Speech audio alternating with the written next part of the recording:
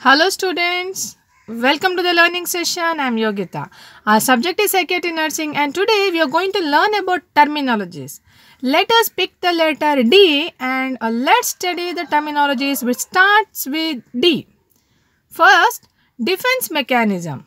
Defense mechanism is a method which help us to protect our ego from a certain kind of anxiety or anxiety associated feelings.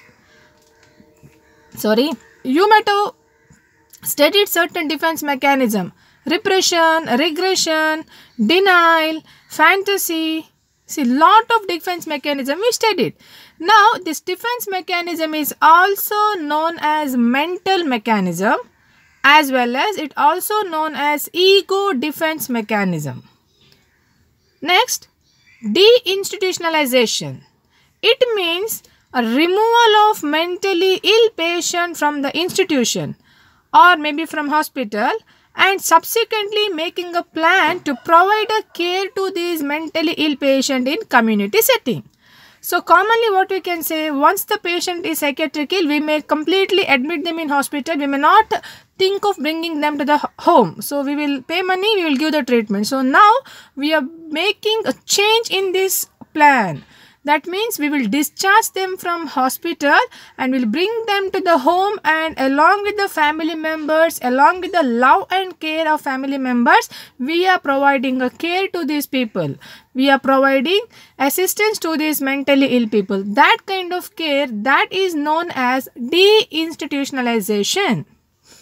Next, delirium tremors. Like we studied previous classes, like how in tremors, like shaking of hands can be seen in the patients.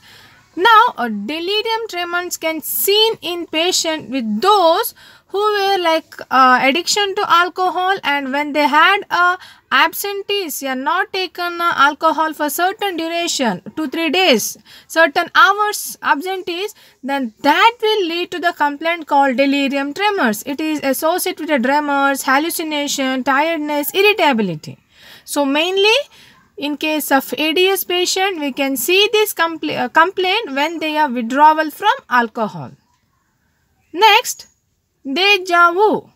Now deja vu means it is a subjective feeling of individual which has experiencing for the first time, happening for the first time, but associated with the feeling which happened before. Now for example, even in our daily life sometimes we may have that experience, like something happening for very first time, like your mother brought ice cream to you and gave you an ice cream. So very first time she brought that chocolate flavor ice cream and given you, but when you're receiving that ice cream, you feel a feeling that before also same like that situation happened, that your mother brought one ice cream and given you, that you were sitting like this in this car and mother has given you the ice cream. See, actually in reality it's happening for the very first time, but where the subject, I feel that it happened before, I had the same experience before. Such kind of feeling is known as deja vu. Now, dementia. Dementia is an acquired global impairment of intellect, memory, personality, but without impairment of consciousness. Now, dementia is also known as Alzheimer's disease, Alzheimer's dementia. So, we know this condition in elderly age, above 60 or 70 years people, you can see this dementia condition where they are having impairment in their memory, intelligence, and they are having restlessness, but there is no impairment in your consciousness. Next, delirium.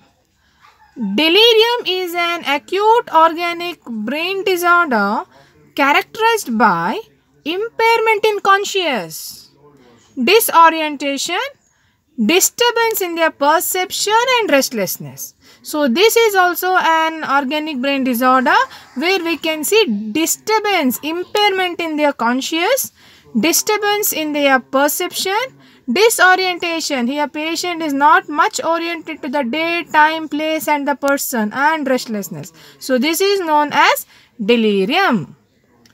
Next, delusion. Delusion.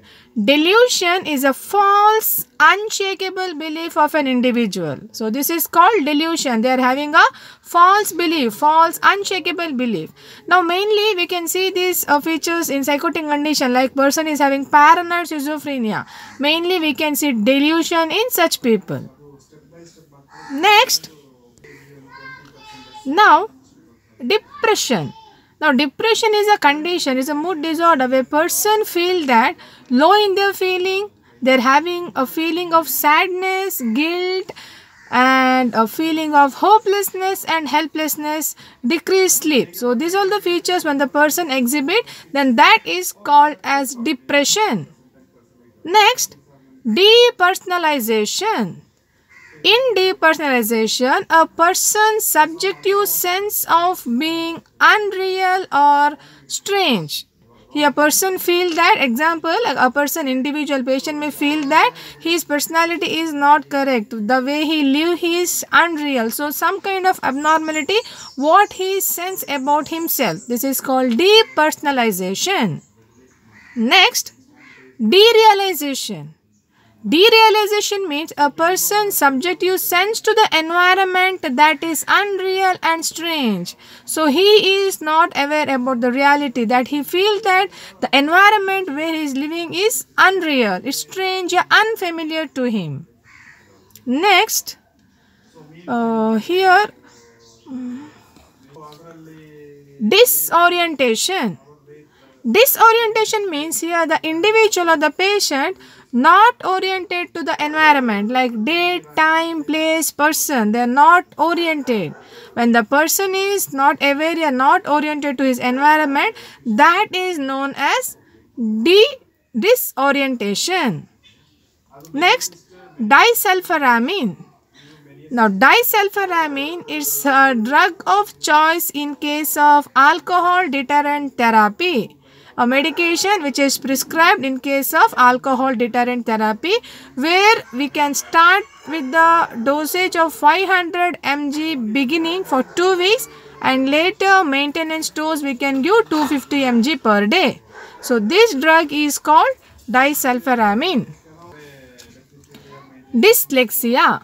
Now dyslexia is a learning disorder. So here mainly a reading skill of an individual will be affected. Mainly we can see in a small children. Example I can give you, you might have watched the film Tare Zameen Par, where very beautifully they presented a complaint of dyslexia, where a small child is suffering with a problem called reading disorder. They are not able to read, they are not able to grasp. This is called dyslexia. Next condition is dystonia. Dystonia means it is a movement, muscles, rigidity with their posture, gait or eye movement. So with the word we can understand difficult in the muscle tone, mainly to their posture or making any gait, they are finding difficulties. That is what called dystonia. So these are the main terminologies what we can study with the help of D. I hope you understood. Please keep watching. So still more letters are pending so that we can learn all the terminologies. Until then, take care of yourself. Keep reading. Keep watching. It's the time to say bye-bye to all. Thank you to all.